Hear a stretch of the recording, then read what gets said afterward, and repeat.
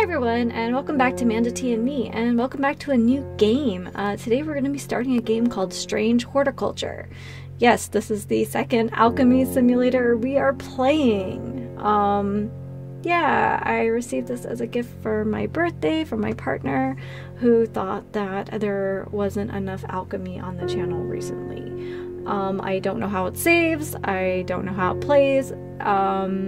This is the first time I'm turning it on, so this will be an adventure for all of us.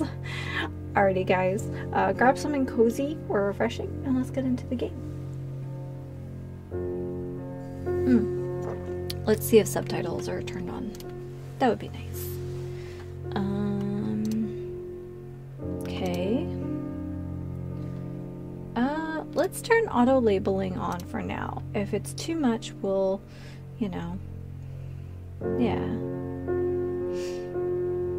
And okay, we can mess with that later if we need to.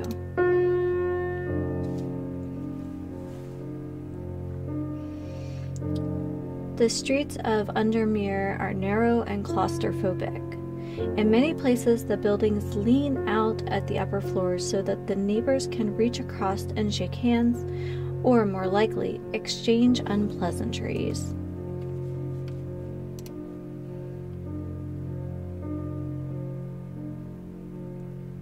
Strange Horticulture is a small shop situated away from the main thoroughfares, but it has the advantage of being one of the few buildings of Undermere that stands alone. Plants, you may have noticed, need light, and light is in short supply at street level in this town.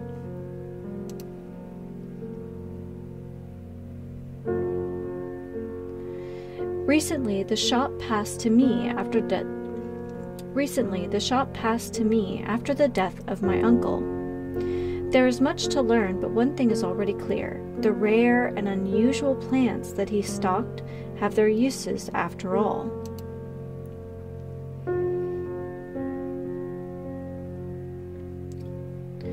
This game features some small text. If you're having difficulty reading, you can use the mouse wheel to zoom in and out. Oh, that's nice. So day 1, Friday. Whoa, wow, it does work. I like that. That looks good. I have found it. An excerpt on the elusive Wandering Bew. Come to the library in Ambleside and I'll tell you all about it. I even found something on the gilded dendra that might be of interest.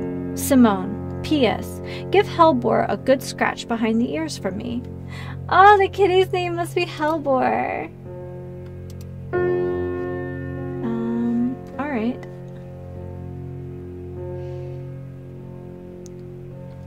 Alright. Oh. Drag a plant here to take a closer look.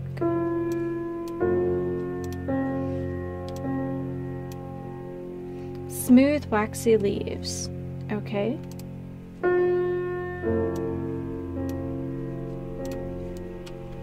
Oh. It's pungent, but not unpleasant. The bulb is soft yellow, the leaves are waxy.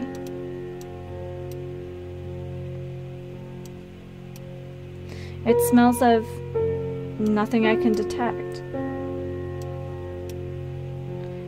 It smells strongly of soured milk, bad enough to make my eyes water.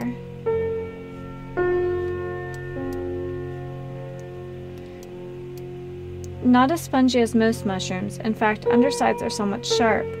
Red spores protrude from the caps. Smells faintly of wood smoke. Feels like rough glass paper. Small, delicate flowers. A single pink flower that smells pleasant. Blue flowers, light, airy scent. It has a sweet scent, like strawberry dipped in honey. The leaves are coarse to the touch. The flowers are red with a sweet scent. Oh, there's more. Cream-colored flowers. They smell wonderful.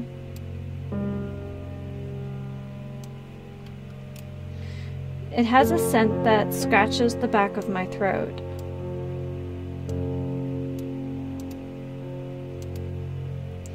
I think we found something.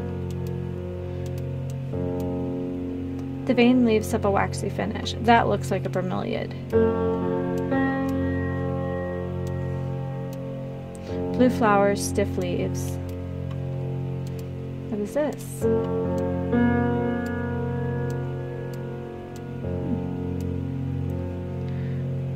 Will to explore. I have neither the time nor the inclination. You can water your plants using the watering can to earn will to explore.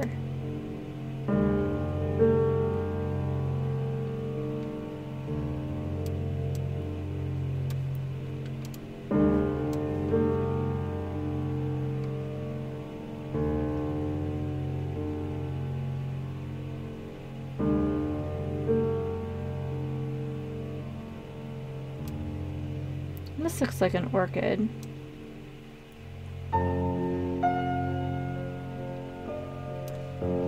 My knowledge of plants is not in depth or anything. Oh, there's more.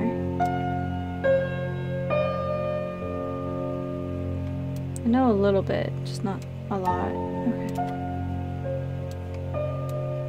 The smell is faintly off-putting, but not overpowering. The flowers are soft purple with sweet scent. Maybe sweet pea? Purple flowers have a light buttery scent. This looks like rosemary. Small red berries. I don't think it is because rosemary doesn't have berries.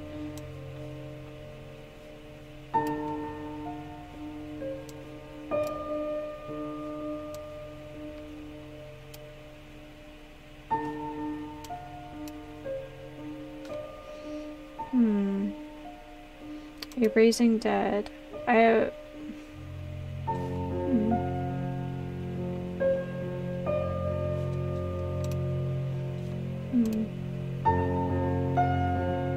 Drag items from here onto your desk.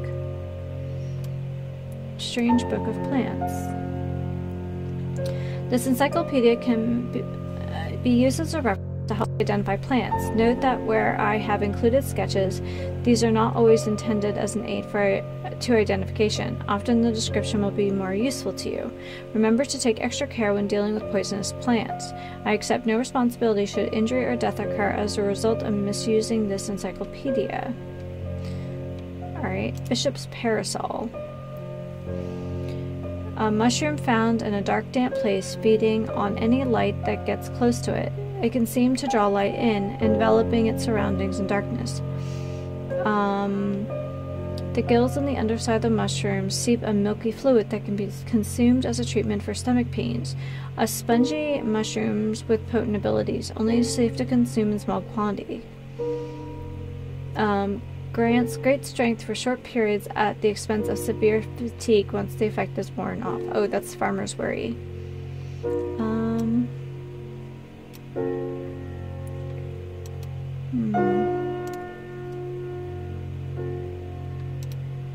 Okay.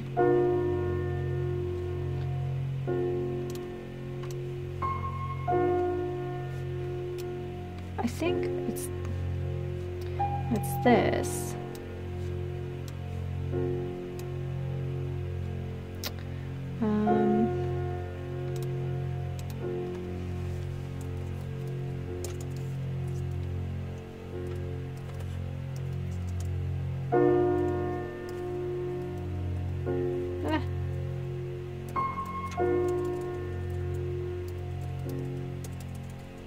Can't type today.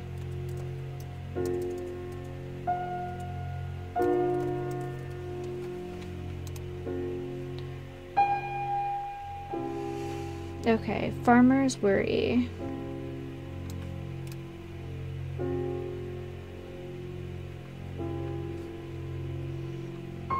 But there might be more plants, too.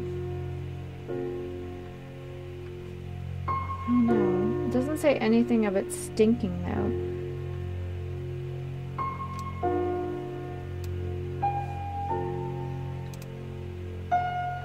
Fox button.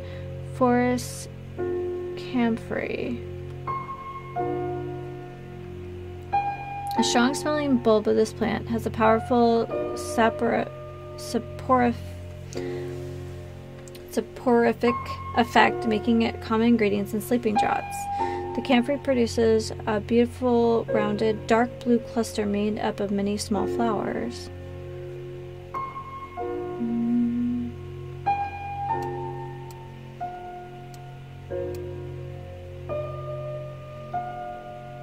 They smell pleasant. This is a powerful. Maybe I shouldn't have labeled this other one yet.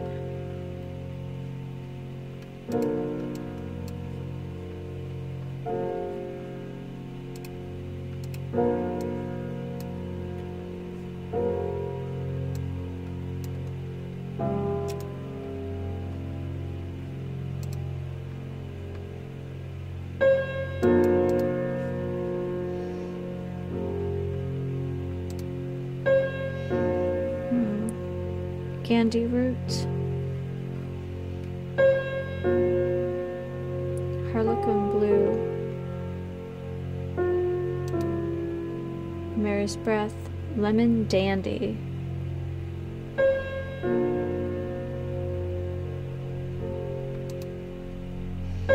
wren, mellow glow, winter boar. Known as blue aloe or blue winter after its cool blue-gray flowers. Winter boar is a handy plant often found growing in extreme cold.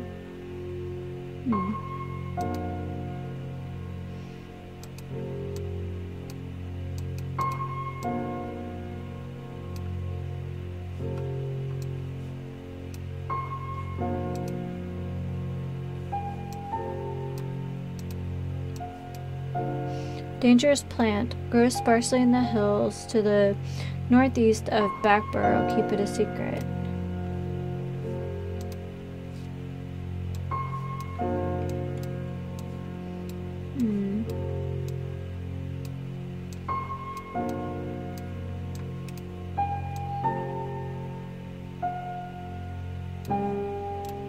Archive. Nothing yet. Okay.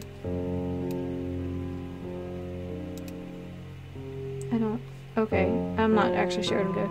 I must have walked past the shop 100 times without ever stopping to look. What a wonderful place to spend your day, surrounded by plants. I came here because I have an unusual request. At night I hear whispered voices, too faint to hear clearly, coming from the floor above me, but nobody lives up there. The rooms are empty. My curiosity got the better of me. I must find out what they are saying.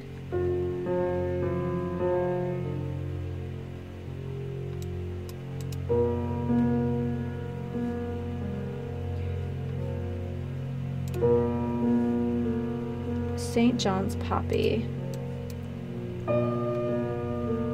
Oh.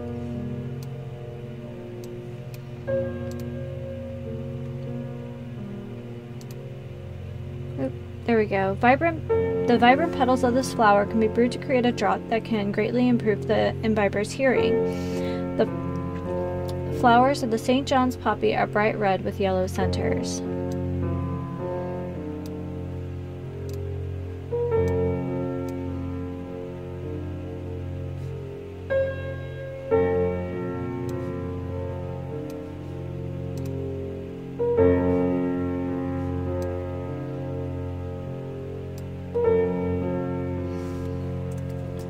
St. John's poppies.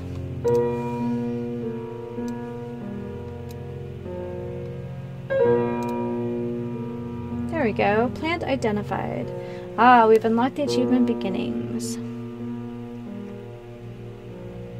Collect.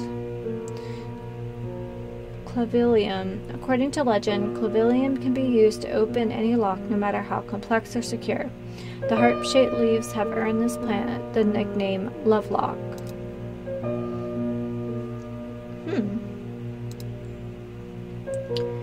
It Don't know if I'm doing it right, but here we are. Good morning. Bloody awful weather out there today.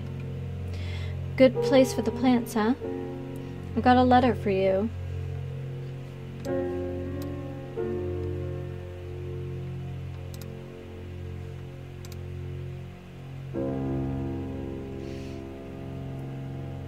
Gosforth is a hateful town. I was beaten and robbed and left to die in the streets. After many days, I was rescued by a kind stranger, just as I had come to fear that wickedness had infected the heart of every soul in that cursed place.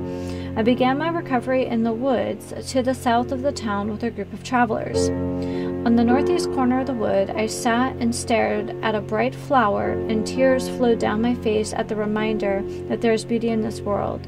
I shall be returning to Undermere soon. Warmest regards, Amos Duncan.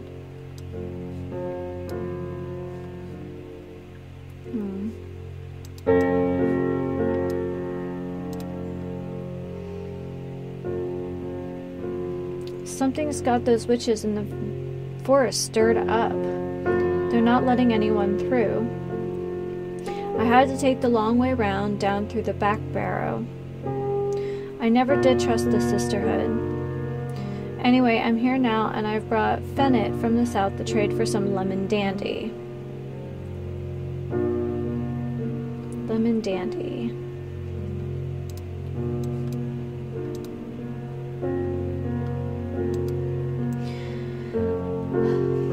Its curled leaves are thought to be the origin of the name of this plant, supposedly referring to a peeled lemon rind.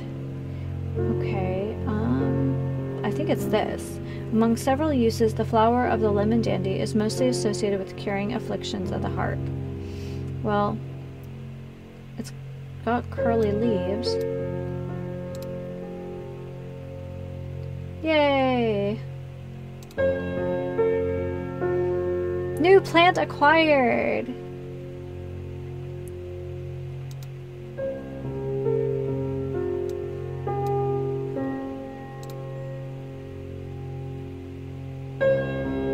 My dreams are becoming more vivid.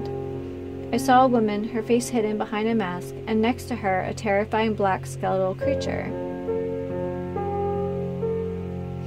It stood tall, its roving head scanning the landscape, and though it had no discernible face, I could sense a hint of an expression about its features. It seemed to be laughing. But not the joyous laughter of a child, the sickly, horrifying laughter that chilled me like the first breath of winter. The past weeks have been getting worse.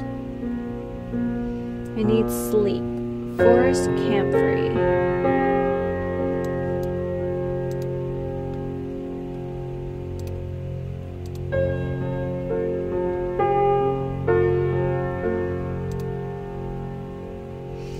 The strong-smelling bulb of this plant produces beautiful rounded dark blue cluster made of many smaller flowers.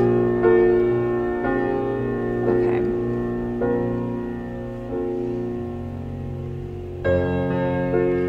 Rounded.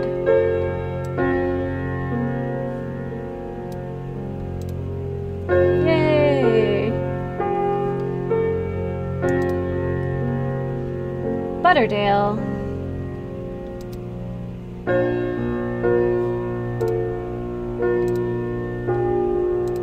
I was just kind of curious if we could save. I don't think so. I think it's at the end of the day. Nora Butterfield. Got any wandering beau? That always reminds me of, oh, what's his name? That old hermit inventor, the Wanderer. Anyway, the beau, if you've got it. I don't have any entering for wandering beau in my plant book yet. Simone mentioned something about it in her note. I should visit the library in Ambleside.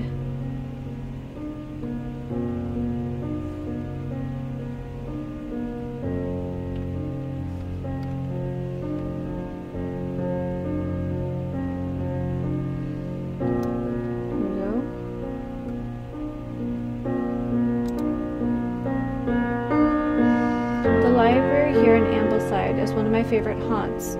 Simone, the librarian, is always helpful and friendly and shares some of my passion for unusual plants. Today she is grinning ear to ear and can't wait to show me what she found.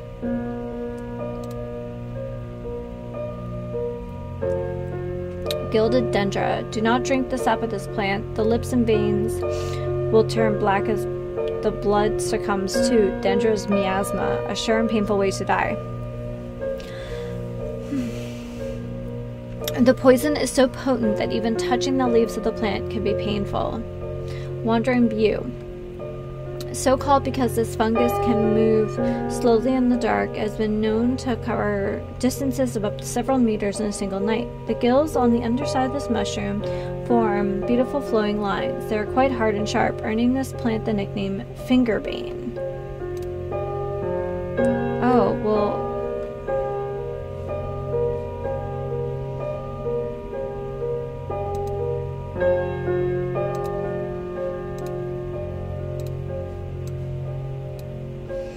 Now, if I remember correctly,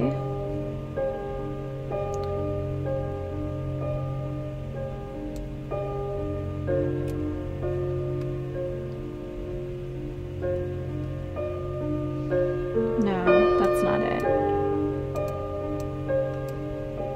No.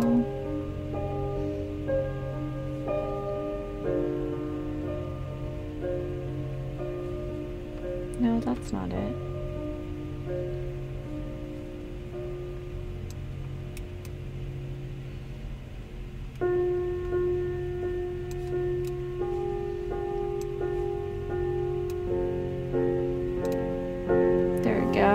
At least, okay.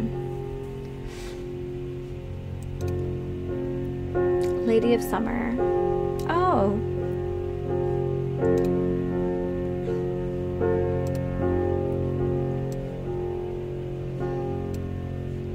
Okay.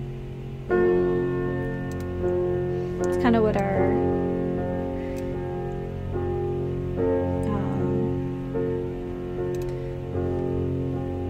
is this a clue? No.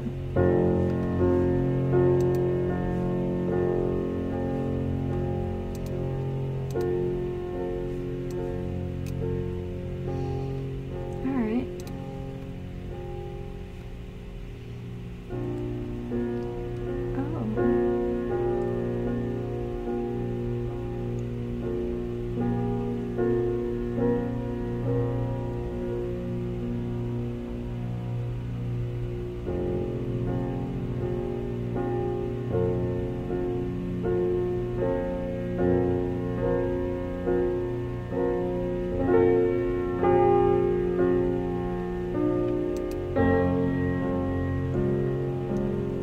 H, Third River. It started when she found something that she was not meant to find, a book tucked away in a forgotten corner of the Ambleside Library.